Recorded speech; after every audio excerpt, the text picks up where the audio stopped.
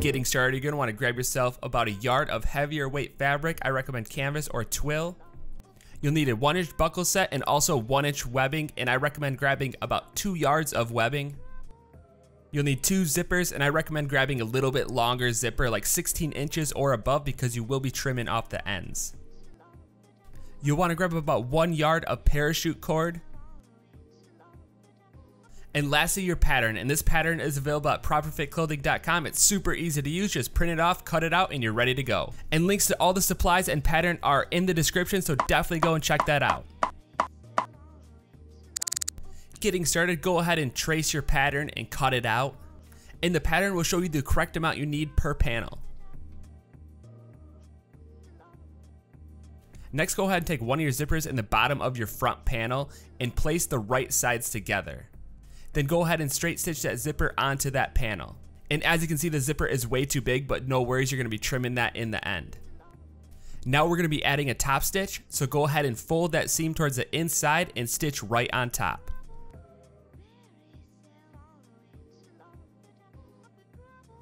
Next, go ahead and grab the zipper flap in the top front panel, and we're going to be folding that zipper panel in half to make the flap. Once you have it folded, go ahead and lay it on the top portion of that zipper on the front panel, and then what you're going to do is lay your top panel over that. Make sure you lay the right side down, and you're going to want to pin this into place to keep it in a position, and then go ahead and stitch that on.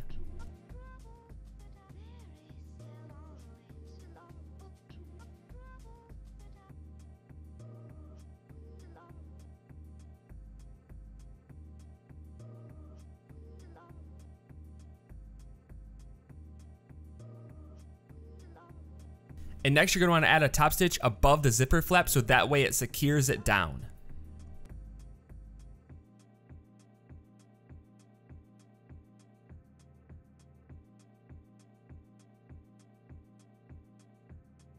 Move that zipper towards the center of that panel, and what we're going to do is stitch this edge down so that way it locks it into place.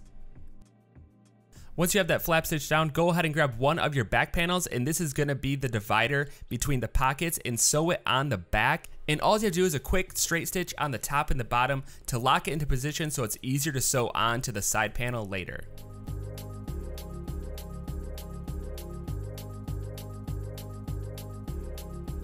Next, go ahead and grab one of your zipper panels and your other zipper, line it up in the middle, just like you did on the front panels, and go ahead and stitch that on.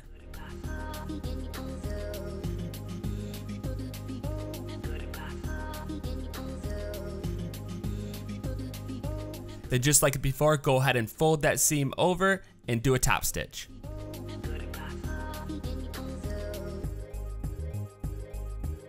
Go ahead and grab your other zipper panel and do the exact same thing on the other side.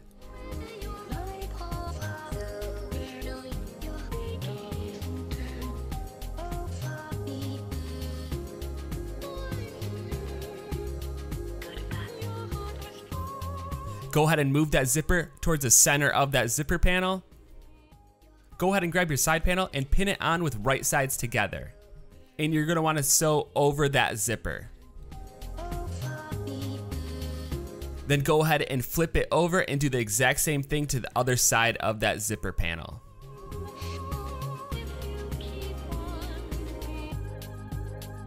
And once you have those two pieces connected, you can go ahead and trim the ends of those zippers.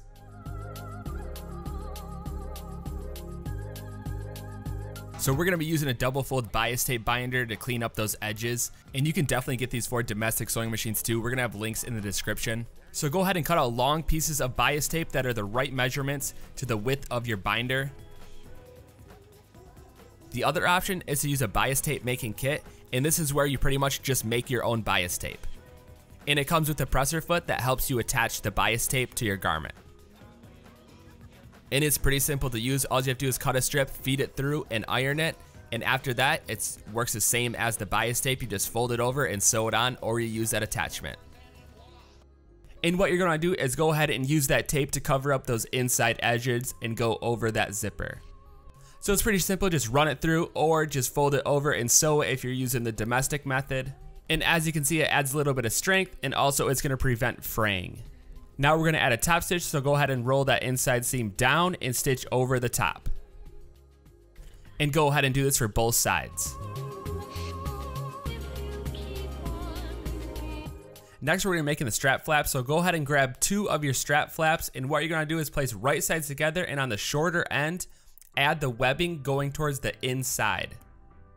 And what you're gonna do is stitch the 3 sides and sew that webbing into place in the center of that bottom. And to make it pop more, go ahead and clip the corners and the webbing and then pull it out.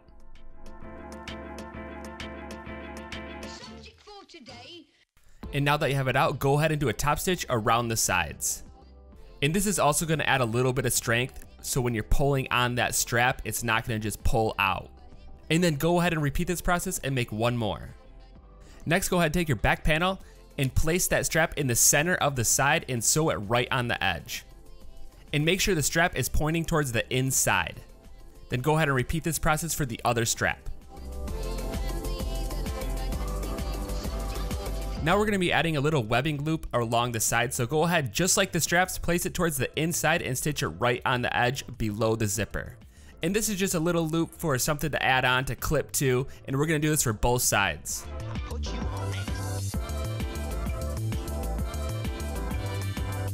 Now go ahead and mark the center of the top and bottom of your front panel, and also do the same for your side panel. And what you're gonna do is line these up on the top and bottom and pin around it. And I highly recommend using pins because that way it will keep everything lined up as you sew along that edge. And I like to start at the top and go all the way around and back towards the top, so what you're going to do is just start stitching along that edge at a 1/4 inch seam allowance. And as you can see, we still have the zipper in place, and this is because it makes it a little bit easier, so that way we don't miss the zipper when we're passing by it. And then after this, you can go ahead and trim it off.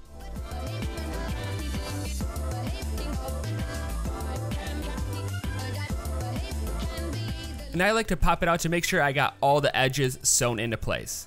Now we're gonna go ahead and do the exact same thing for the back panel. So go ahead and pin that into place and sew around that edge.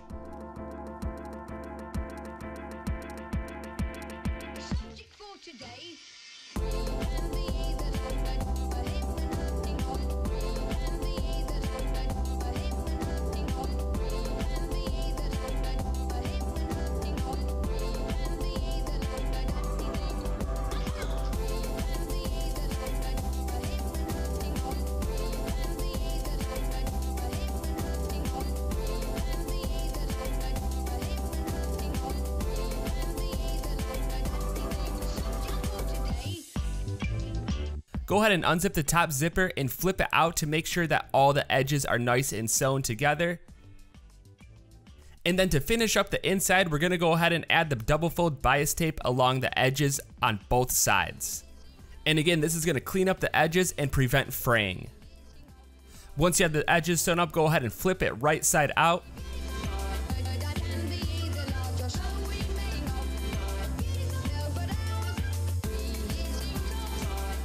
Now we're gonna be adding the buckle, so the side that doesn't have the loops, go ahead and feed it through and roll it over and sew it on. And I'd recommend going back and forth a few times to really lock it into position. And then for the other side, go ahead and feed it through your adjuster strap and then weave it through your buckle. And then lastly, go back through the adjuster strap.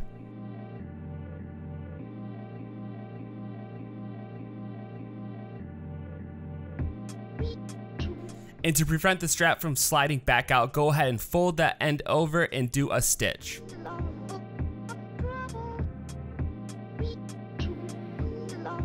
Now we're gonna be adding the zipper pulls, and there's 1,000 different ways to do this, but we're just gonna feed it through, very simple, down through the bottom of the zipper and back up through the top of the zipper.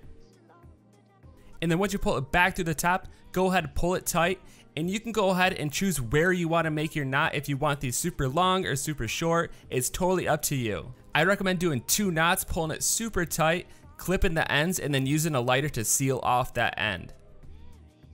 And there you have it, your shoulder bag fanny pack is complete. Thank you so much for watching. Be sure to like, subscribe, comment, let us know what you think, and we'll see you next time.